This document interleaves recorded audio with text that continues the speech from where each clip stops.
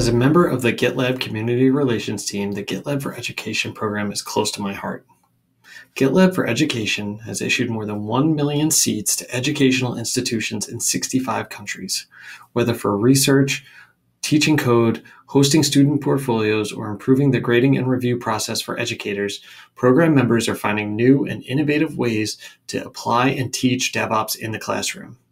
I'm thrilled to have Rob and Manuel from Heriot-Watt University here to share what they've learned while using GitLab, including when their classroom went virtual this year. On top of sharing how they're using GitLab across 4 global campuses, they will also share some of the open source tools they've built to scale the practices they're applying in their classrooms. Enjoy.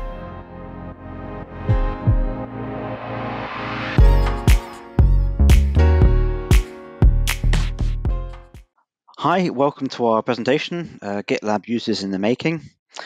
And we're going to talk about the use of GitLab to support programming education at Heriot-Watt. I'm Rob Stewart, and I'm presenting today with Manuel Maarek, my colleague. We're going to cover why we introduced GitLab back in 2018 into our computer science education, what we use it for, how we've implemented a GitLab architecture, and what the outcomes have been since its introduction in 2018. Let's start, first of all, with why we introduced it. In higher education, computer science is a growth area, and that's driven by the needs for graduates in areas like data science, AI, and cybersecurity. And at the same time, there's another trend for higher education institutes to become global campuses, which is to set up campuses in other places around the world. Heriot-Watt University is consistent with both of these trends.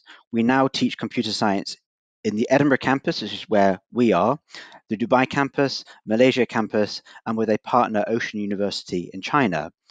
Moreover, our undergrad numbers are increasing. So when we introduced GitLab in 2018, our undergrad number was 240. And so we need a system in 2018 that would allow us to become a global campus as well as meet the needs of our growing student numbers.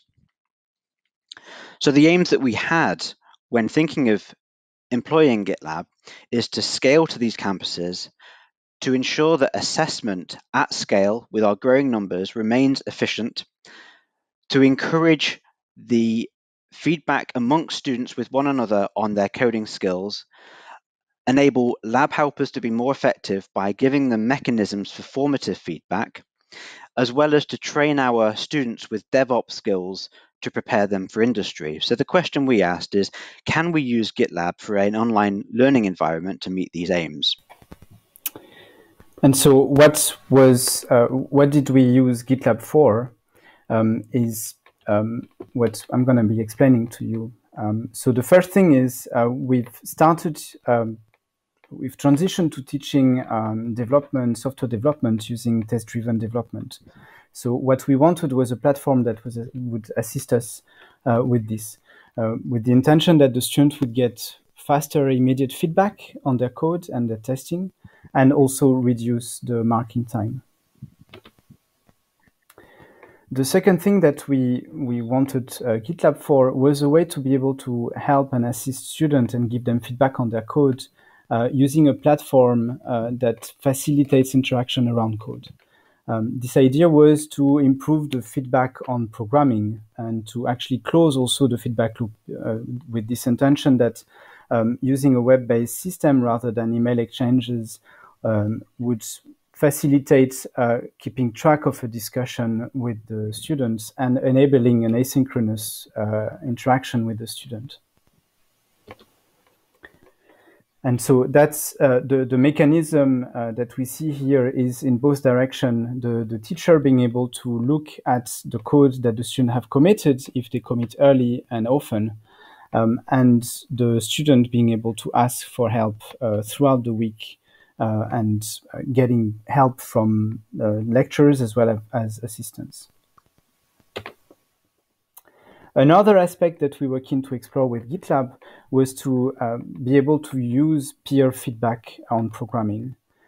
Having a platform such as GitLab facilitates this management of peer feedback, and we've done we took different approaches to peer feedback.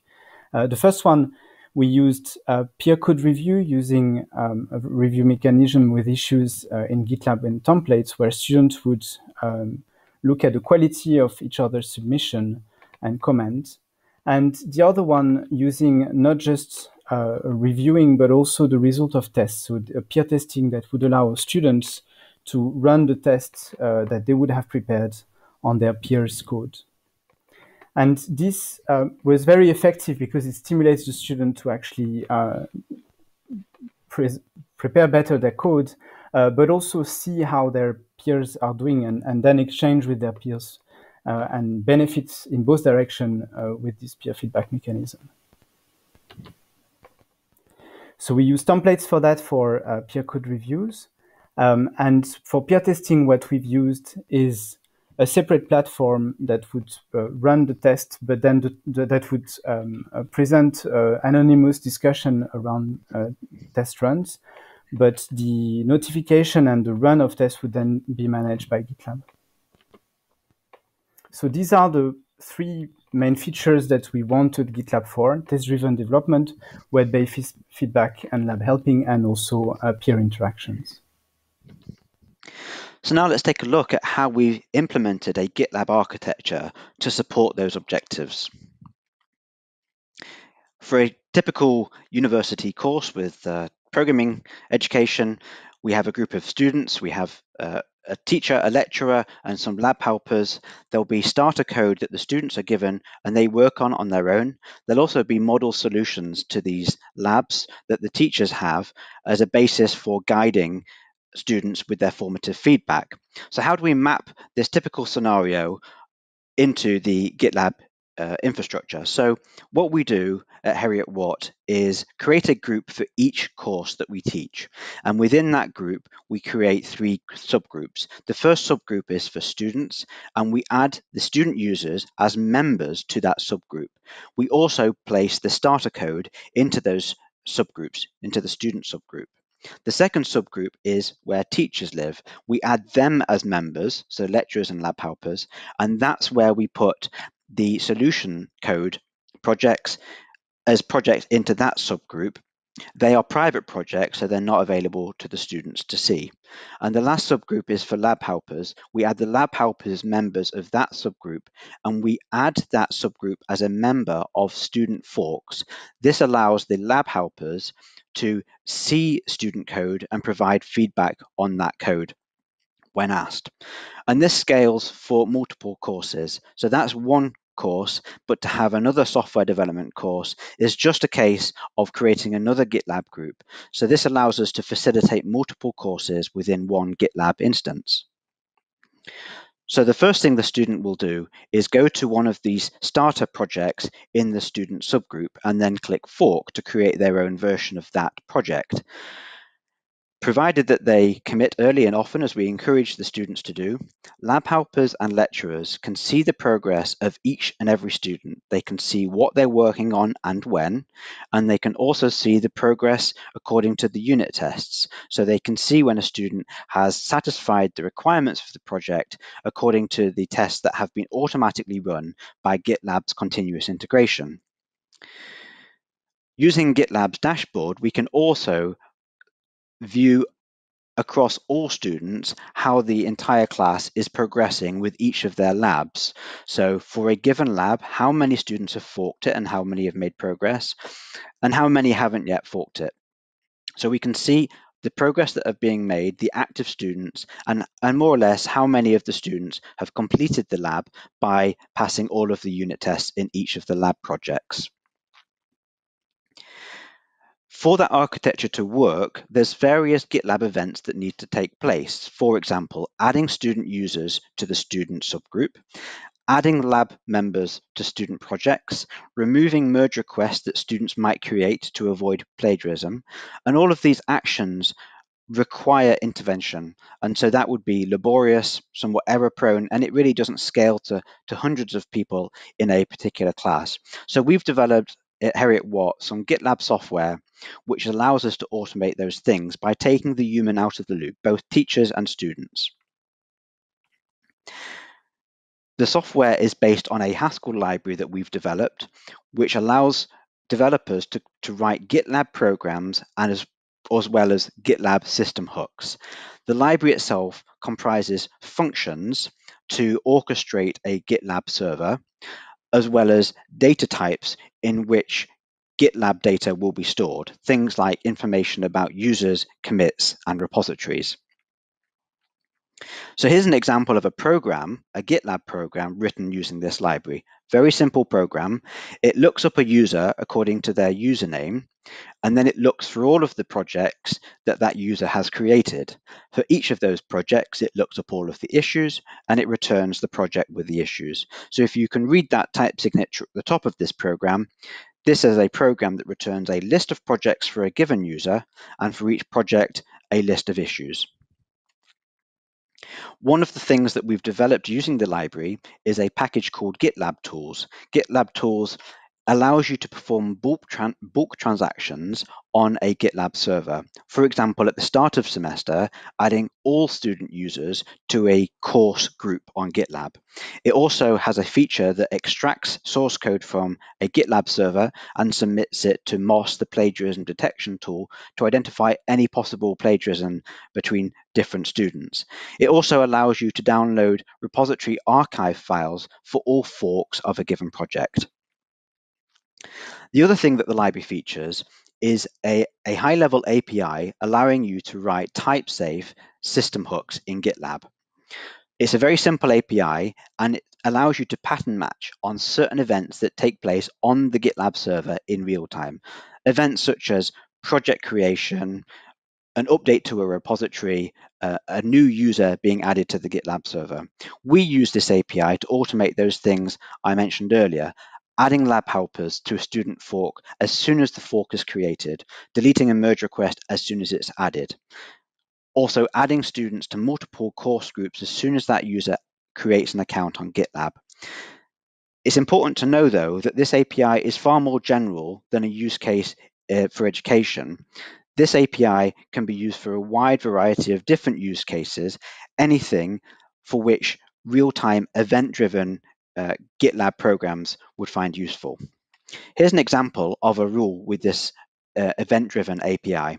This is a rule that pattern matches on the event of project creation, and the predicate for checking if to fire this rule is for the created project. If the path of the project is called Lab 6, then the event that will be fired is to add the group called Lab Helpers to that event, so to that project.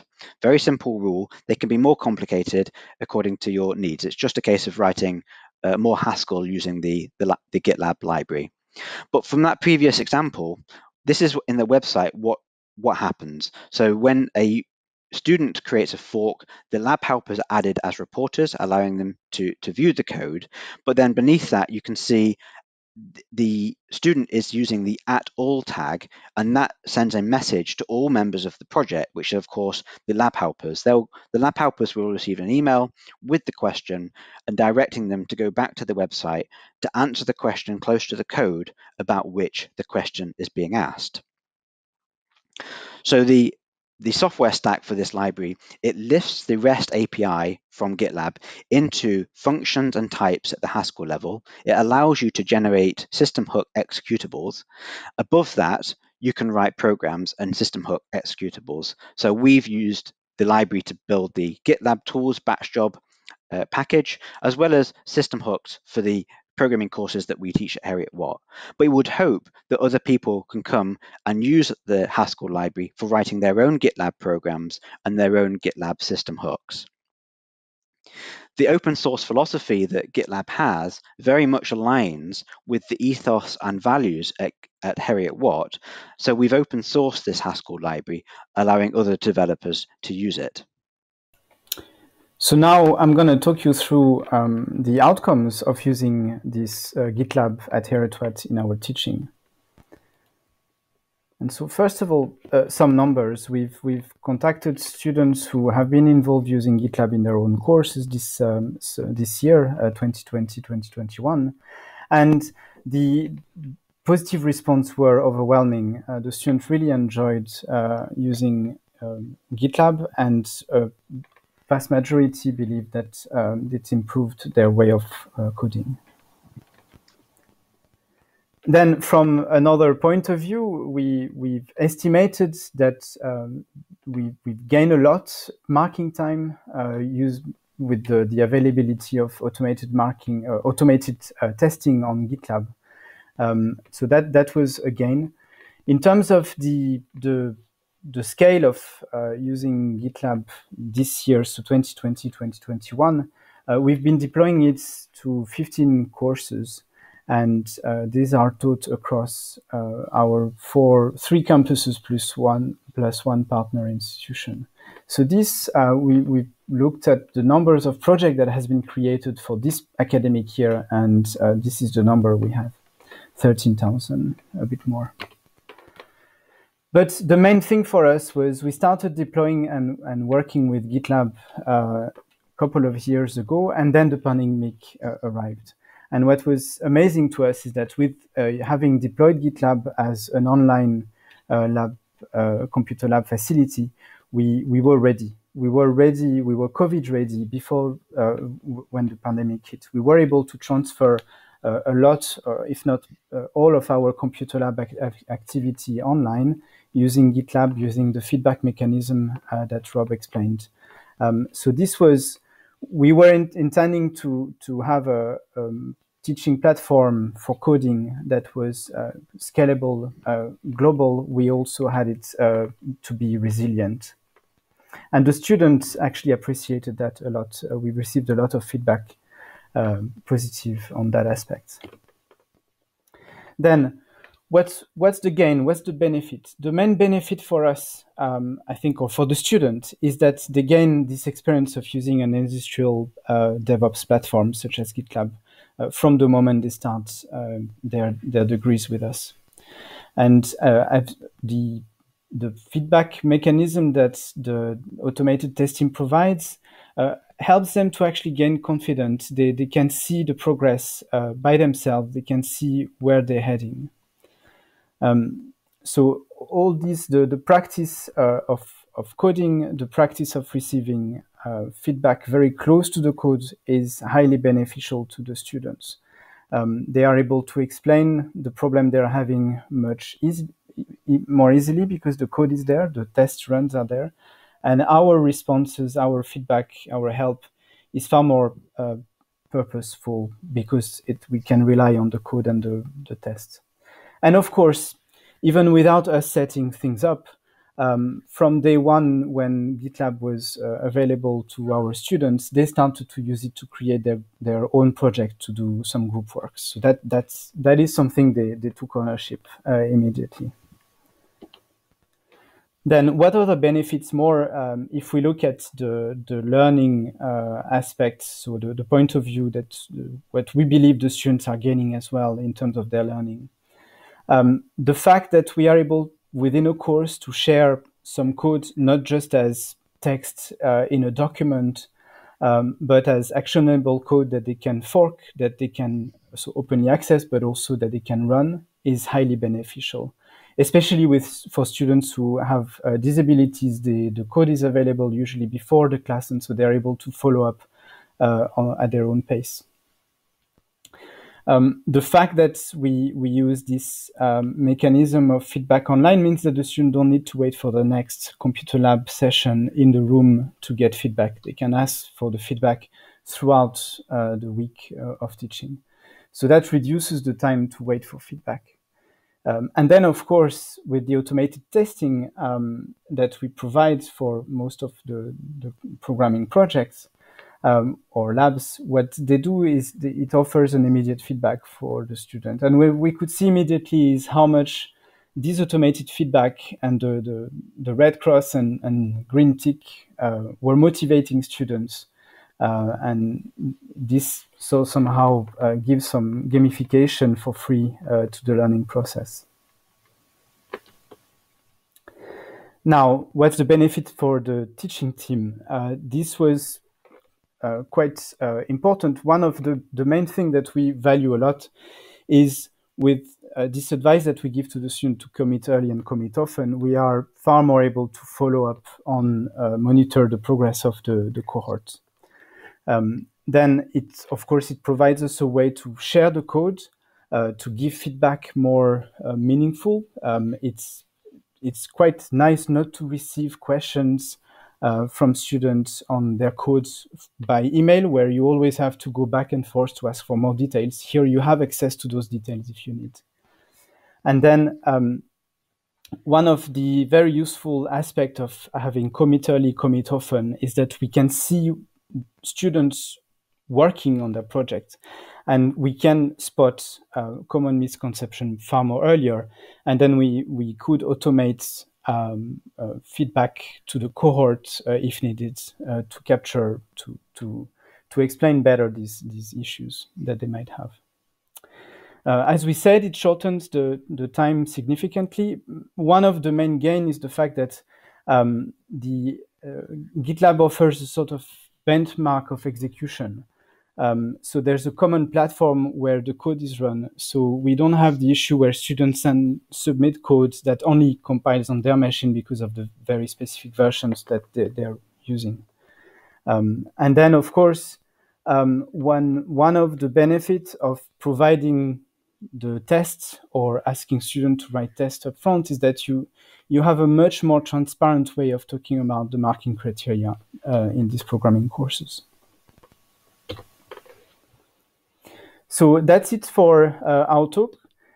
So we've explained why we wanted to use GitLab, what we wanted to use GitLab for, how we've used it, in particular how we've used statically typed library for interacting with the GitLab API, and then what was the outcome thus far, but we hope to expand on a novel project to use GitLab in our teaching and learning.